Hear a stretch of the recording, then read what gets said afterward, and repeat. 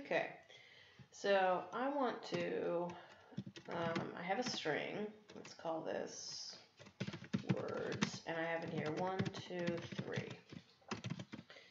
Okay, so I want to figure out how do I take this string and get an additional word, 0. I want to manipulate it so it gets added right here. So let's make an individual word, and we'll say it's the word 0. So how do I get that injected at the beginning of this string? Okay.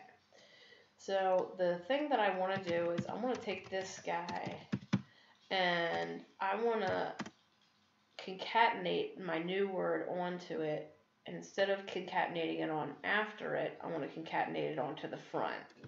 So I'm going to take word and add it to words. And let's see it out. Let's see what's in there.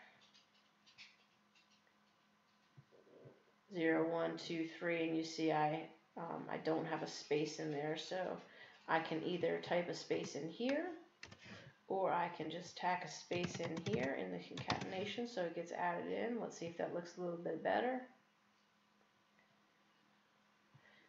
0, 1, 2, 3. Okay, so if I want to inject something at the beginning, then I just change the order here. So I say take what you already have in you, add this new thing on the front. What if I want to add it to the end? Same type of idea. Take this, add a space, add the new thing. Here we go. Now the last word is at the end. What if I want to inject it in the middle? What if I want it right here? Well, right here is basically at the location of the first space. So what I can do is I can say take this guy and look for space. Okay? It's going to find the space right here. And I want to inject this thing into that spot. So the way I have to do that is I have to break this into 2 pieces. That's the first piece that I've got highlighted there. Here's the second piece.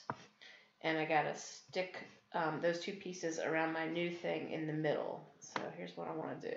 I want to say, okay, words is going to be equal to my first piece, which is the substring from 0.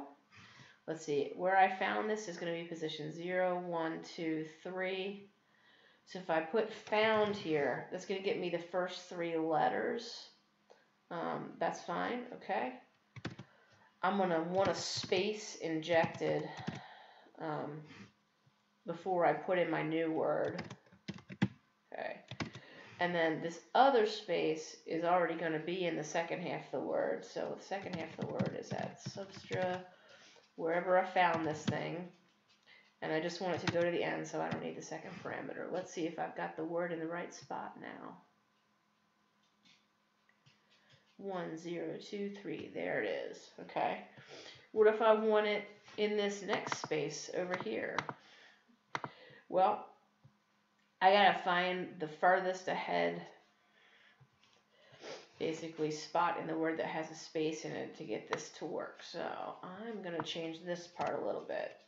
I'm going to use my usual find loop. That's a do while loop that says keep looking so long as you're finding these things. So I'm going to keep going while this guy is not -1. So long as I keep finding spaces, what I want to do is look for it.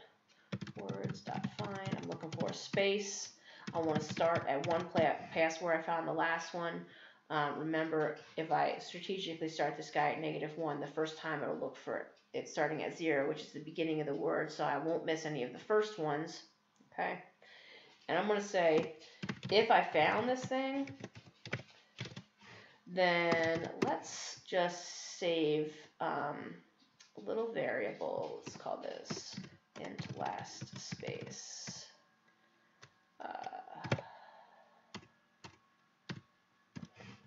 I'm going to set it right here. If I found a space, I'm going to set this equal to this thing. And every time it finds a new space, it's going to set this to its current position. My idea is I want it to find this last space in this string. Now, there's only 2 spaces in this string, but what if it was longer? What if it was 3, 4, 5, 6? and I actually want it to find the last one. Well, the way this is going to work is going to find this one and save that in here, but then it's going to find this one and save that position in here. Then it's going to find this one and save that position in here. It's going to find this one, save that position in here, and finally find this one and save that position in there. So that's the last thing that's going to be in there before it doesn't find it again. So I know that last space has the spot where my last space is actually located. So I'm just going to come down here and modify this little thing here, and it should inject it in the last space. Let's see if it works. Alright, it's not running. Okay.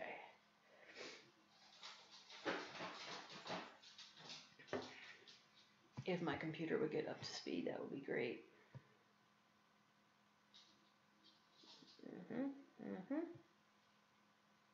Let's try one more time. Oh, stop it. Okay, run again. This is embarrassing.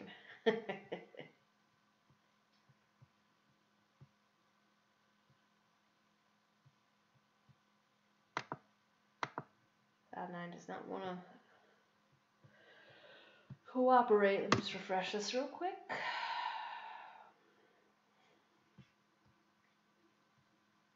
Oh, I spelled this wrong. That's going to be a problem. Alright, let's try this one more time. It's going to be wrong here too. Great. And wrong here. Coding is fun. There we go. 1, 2, 3, 4, 5. There it is, inserted at the last space, 6.